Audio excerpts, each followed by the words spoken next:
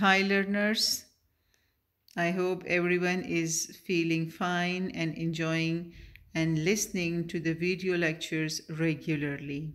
This is Mrs. Asma Sehrab with a new video for you for the topic wedding customs. Dear learners, I want you to open your books at page 21 and focus on the pictures. You can see different couples of bride and groom here. We're going to read about wedding customs around the world. So, what are customs? Custom is a common way of doing things. It is something that many people do and have done for a long time. For example, in some countries, bowing to older people or elder people is a sign of respectfulness. In some Muslim countries, you sit on the floor and eat. This is a custom. In Western countries, the meals are taken on table. That is their custom. Got it? If we talk about the customs of Eid, we are having two Eids, Eid al-Adha and so Eid al-Fitr and Eid al-Adha. So on Eid days, we used to wear new or clean dresses. So this is our custom to wear new or clean dress. We eat sweets on Eid al-Fitr. It is our custom. It is also our custom that the elders give rupees in a form of new currency to children. This is a custom. So these are all customs. So it is, I think it is clear to all of you that what are customs. So custom, I'm repeating, custom is a common way of doing things and it is done for a long time. Now look at your books, please. Listen and read about wedding customs around the world. Are the customs the same or different in your country? Which custom do you like best? Okay, wedding kimonos. In Japan, the bride and groom often. Okay, look at the word. The word is, okay, you can pronounce it as often as well as often. Both are correct. Okay? In Japan, the bride and the groom often wear a traditional kimono. Now, let me show you what is a kimono. Kimono is actually their wedding dresses. This is a wedding kimono for a groom, and a bride is having a kimono here. This way, the girl who is there in the pink, this is a kimono for the bride. So both men and women wear a kimono. The kimono is very long and made of silk. I have shown you the kimonos for the bride and groom in Japan. Okay, if we talk about the wedding dresses, like the custom of the wedding dresses, we are also having different, like in the countries around the world are having different dresses for their weddings.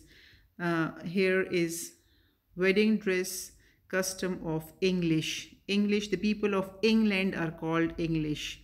So they are having here in the picture you can see the bride is wearing a long white dress and the groom is wearing a suit.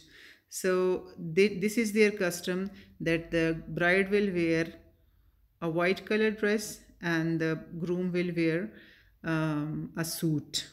So this is their wedding. Okay, if we talk about the Pakistani wedding dress custom, so over here, like this is the Pakistani wedding dress for the groom and the bride. Okay, in Pakistan we are having we are having Punjabis, Sindhis, Balochis, and Pathans.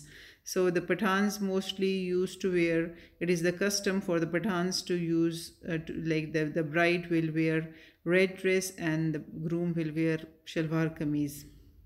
And it is the custom of the Punjabis people here in Pakistan, that the groom wear pagdi and sherwani, and the bride wear lenga or something like that. So these are the wedding custom dress of Pakistanis. Okay, coming back to page number 22. Throwing rice. In some countries, the guests throw rice at the bride and groom after the wedding. In other countries, they throw flower petals. Now, like, what is the story behind the throwing rice? Like, like tossing rice or throwing rice at the end of the ceremony or towards the bride and groom is the sign of prosperity, is the sign of successful.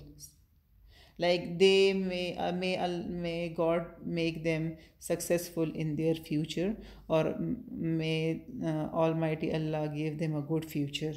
So the rice is thrown because to give them a good, like a good sign of their future. Got it? Now another is painting. In some countries like India, the bride's family decorate her hands and feet with henna. Henna is mehendi. You can see there, you can see the picture there. Henna is shown to you, and all the hands are painted or decorated with henna. So henna is made from the leaves of a plant. It is used to draw pictures and patterns, or you can say designs. Sometimes the name of the groom is written on the bride's hand. And you know that if we talk about the custom of henna, so henna is also used on Eid occasions. The females or the girls used to paint their hands with mehendi on weddings and on Eids as well. So it is also a custom. Got it? I hope you are getting me. I am trying to comprehend the passage in very easy words. Wedding Lee. In Hawaii and other South Pacific islands, the bride and the groom wear a necklace made of flowers or leaves when they get married. You can see there you can see it there in the picture. It is called a lie. The groom wears a lie made of leaves. The bride wears a lie made of white flowers. The lie smells very nice. Now, wedding lies is a sign of love the couple has for each other. Got it?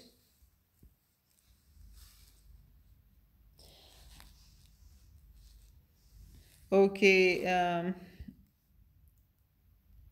Over here, there was a custom of throwing rice. So let me add something more to the I want to add some more information, or throwing some more information towards you. The gesture is often seen as a sign of highness. By throwing rice, the bride thanks her parents for feeding her so well since her childhood and having loved her so dearly and so affectionately. Rice holds great importance in Hindus culture. So it is a symbol of prosperity, or it is a symbol of success. Okay, so that was all about the wedding customs around the world. So now they are asking you that are the customs the same or different in your countries? In your country, yes, the customs, some of the customs are the same and some are different. Like we also used to throw rice sorry, no, we don't use to throw rice, but we used to paint our hands with mehendi in wedding occasions. Got it? And I have also heard about throwing rice custom or here in Pakistan, but I don't know the details. You guys might know, or you guys should ask your elders about this custom as well. And you can talk about many other customs with your mothers or your fathers after this lecture. Okay? And all of you guys should discuss these videos or these lectures with your friends in order to share the information among you. Okay? Now coming Okay, yes, here is a wedding custom of Pakistan. You can see a guy is there, a groom is there, and he is riding a horse. It is a custom over here in Pakistan that the groom will ride on the horse towards the bride. Okay, now let's do some grammar work as well. It's here on page number 23, use of titles in English. So we are having four titles: Mr., Mrs., Miss, and Ms. Okay, it is the last one is pronounced as Ms. Okay, now let's see how they are used. Mr. is, for example, Mr. Jones doesn't tell us the marital status. Like marital means like married status. It like the title of Mr. Does not tell us about the person being married or unmarried. So if we are using the title of Mr. with anyone, so we don't know about his marital status, whether he is married or he is not. Got it? And it is used, the title of Mr. is used for the gender male. Mrs. For example, Mrs. Jones refers to a married woman. So the title of Mrs. is used for a married woman. The third one title is Miss. Example, Miss May refers to an unmarried woman. Like this title refers to an unmarried woman if like, and it is used for females. The fourth title is Ms. It is pronounced as Ms. Examples, Ms. Anne doesn't tell us the marital status. Like we don't know about the marital status of that girl, whether she is married or she is unmarried. Okay, let me give you an example of your teacher. If you don't know about your teacher, whether she is married or she is unmarried, so you will call her Ms. Nazia, Ms. Nabila, Ms. Um, like your maths teacher, I forgot her name, sorry. Okay, so like I gave you example of Ms. Nazia. Now you know whether she is married, so you will use Mrs. Nazia.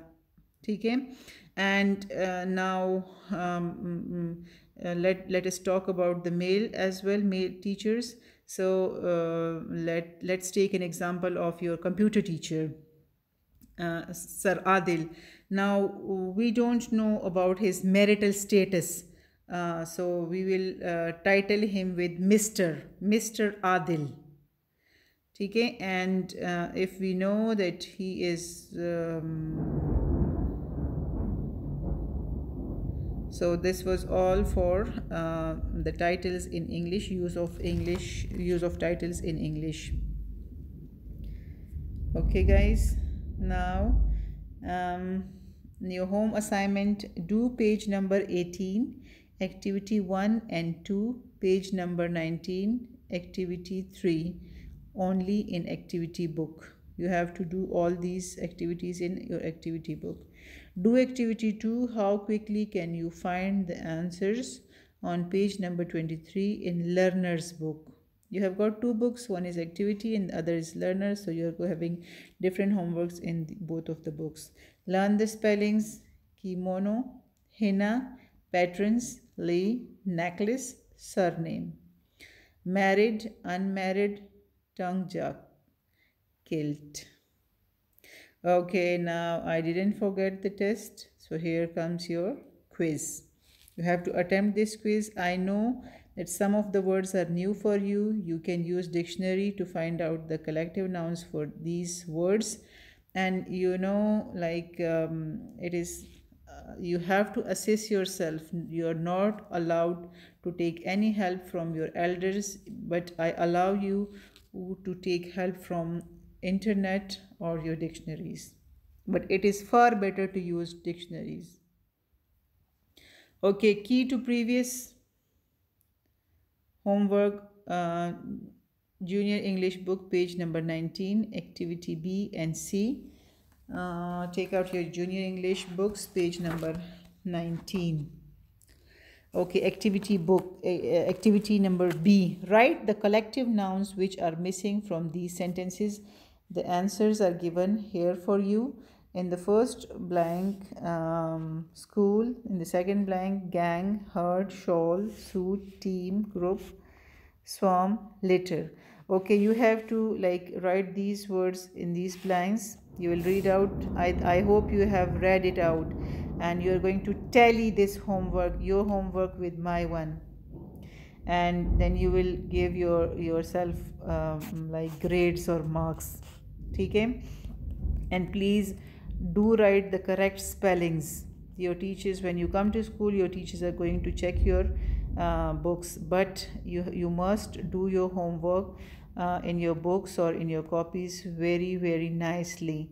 Before doing, you must sharpen your pencils.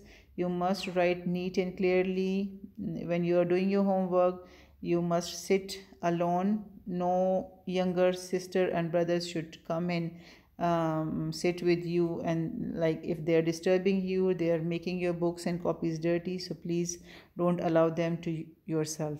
Got it? Okay, activity C. Use your dictionary to find which collections these collective nouns refer to. So the first one is galaxy. So a galaxy of stars. Orchestra. The word is orchestra. Okay, listen guys, when you face a new word, or when you're reading and a new word comes to you, so try to pronounce that word loudly for 2 or 3 times. In this way the word comes, it fits in your mind, and it never comes out. Orchestra, orchestra, orchestra. Orchestra of musicians. Fleet of ships. Yes, a fleet of ships. A troop of soldiers. A bouquet of flowers. Bouquet, bouquet, bouquet. Got it? So this is all about your today's lecture. I hope you have enjoyed your lecture. Don't forget to stay at home, please. COVID-19 is spreading very fast, and the only way to get rid of COVID-19 is to stay at home, wash your hands time and again. I know the lockdown is over and you guys will run to or rush towards bazaars and markets. Please, it is not a joke. Don't take it for granted. Take it serious. Stay at home, or if your moms or your elders are going to markets and shopping for you, so please don't go along them. They are elders. They will take precautionary measures, but I know you will be careless, and I don't want you guys to catch COVID-19. Please stay at home and stay safe. That's all from me. Thank you for listening to me. Bye bye.